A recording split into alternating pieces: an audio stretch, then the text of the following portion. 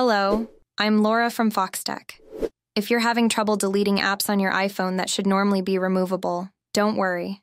This is a fairly common issue, and it can usually be fixed with just a few tweaks to your settings. Let's go through the steps to solve this problem quickly and easily. First, you'll want to launch the Settings app on your iPhone. Once you're in there, scroll down until you find Screen Time and tap on it. Screen Time manages various restrictions on your device, including app deletion settings. Inside Screen Time, look for Content and Privacy Restrictions and tap that.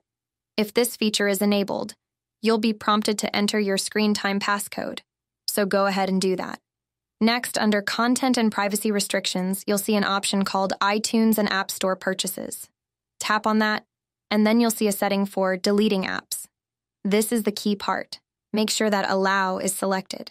If Don't Allow is selected, that's likely why you couldn't delete any apps. Once you've adjusted this setting, head back to your home screen.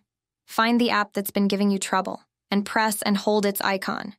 You should see an option pop up that says Remove App. Tap on that and then confirm by selecting Delete App. This should allow you to fully delete the app from your device. Now, just a quick note. Core system apps like Camera, Settings, and Messages can't be fully deleted. They're essential to how your iPhone operates. However, if you're looking to declutter your home screen, you can hide these apps so they don't show up. But keep in mind, they'll still be on your device. Thanks for watching. If this video helped you out, don't forget to subscribe and give it a thumbs up. It really supports the channel. See you later.